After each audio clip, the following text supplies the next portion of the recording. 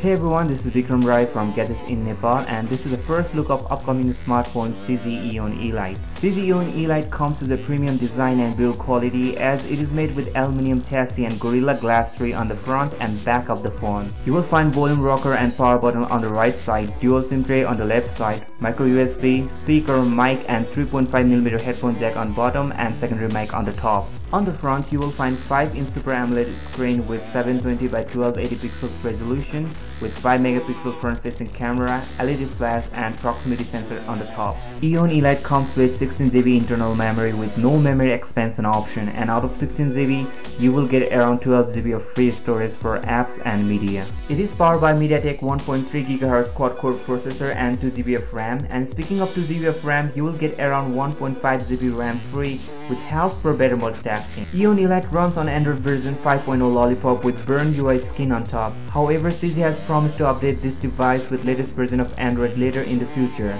And I also got some time to spend with its camera. As I was inside the office of CZ with not so good lighting, I still managed to capture some sharp images with its 13 megapixel rear camera.